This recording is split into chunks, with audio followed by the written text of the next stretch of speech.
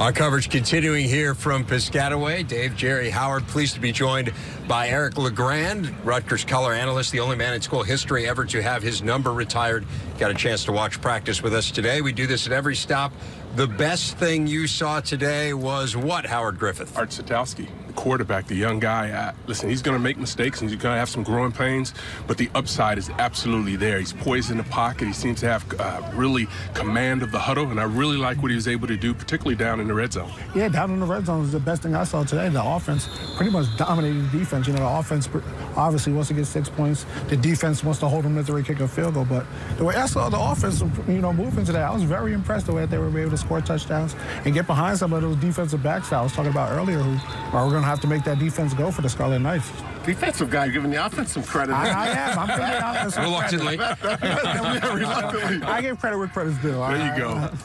Well, you look at the line of scrimmage, Eric, and the depth in the offensive line. This is Coach Ash's third year, especially in this offense, a traditional pro formation offense. You've got to be good up front, and the depth between today and the first year Coach Ash is significantly better. The quality will get better, and they'll continue to build. But they got a lot of offensive linemen at camp, and that's a really good thing. We were watching them at the very beginning, and they were lining up 4 deep in some spots. And if you've got quality depth at that position, and as you say, particularly in an offense that wants to run the ball at you downhill a little bit and be more of a pro style, that helps a ton.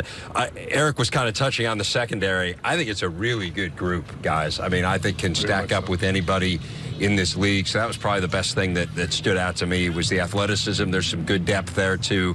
A lot of different pieces they can move around. I think that's a really good group.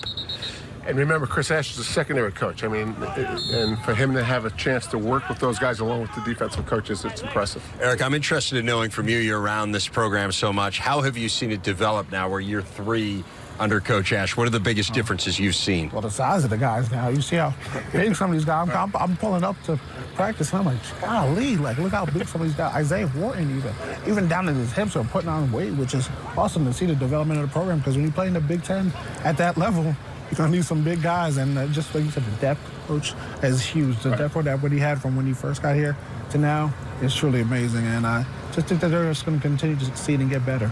You look at the schedule, I think that's one of the best things, too, particularly early on, opportunity to build some momentum. Absolutely. You start off with, Texas State.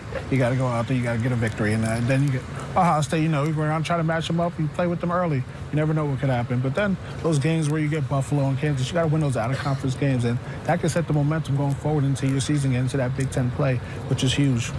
No doubt. Always a pleasure to visit with Eric LeGrand. Thanks a lot for your time. Back to Rick in Chicago.